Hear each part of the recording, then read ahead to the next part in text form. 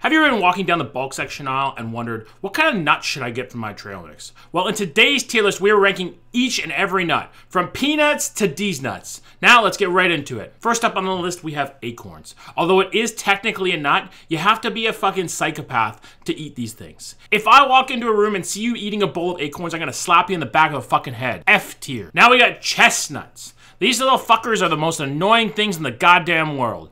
Their shells have the tensile strength of stainless steel, and in order to make them anywhere near edible, you have to fucking roast them. What the fuck is that? D tier. Now we got coconuts. Coconuts are one of the worst mouthfeel foods in the world. When you bite into fresh coconut, it tastes like you're fucking munching on toenails. It's gross. The flakiness is interesting, but it's not good. And the outer shells are harder to break into than Fort Knox. D tier. Now we got donuts, one of the top nuts in the entire world. How could you not enjoy a warm, fresh fucking donut? A fresh donut is like a kiss on the tip of the penis. They slap harder than that fat Russian dude who wins all the slap competitions. S tier. Now we got macadamia nuts. Look, these things are fucking fire, okay?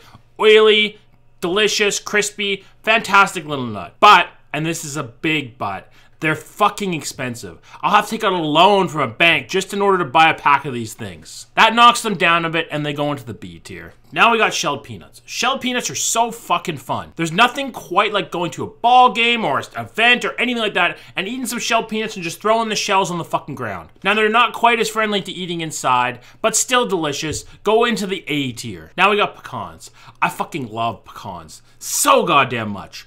Oily, crispy, delicious. Roasted pecans or candied pecans are fucking angelic. They're amazing. One of the best nuts in the world, fucking S tier. Pistachios. Pistachios are an incredible nut, to be honest. Very fucking underrated. I used to go shopping with my dad and steal these things from the bin and eat them on the way home. Although they are just a bit too expensive, just shy of the S, they go to the top of A tier. Now we got walnuts. Walnuts to me are like the epitome of a mid-tier nut. All of the top tier nuts are just better in every other way than a walnut, but they're not quite as bad as like a D tier or an F tier. They just go right to the middle, they go to the C tier. Now we got regular unshelled peanuts. Peanuts are like the middle ground of nuts. They're always good, but never really spectacular. You can eat peanuts on pretty much anything, and they're a great little snack. They go right into the B tier. Now we got cashews. This might be my hottest take on this list, but I fucking hate cashews.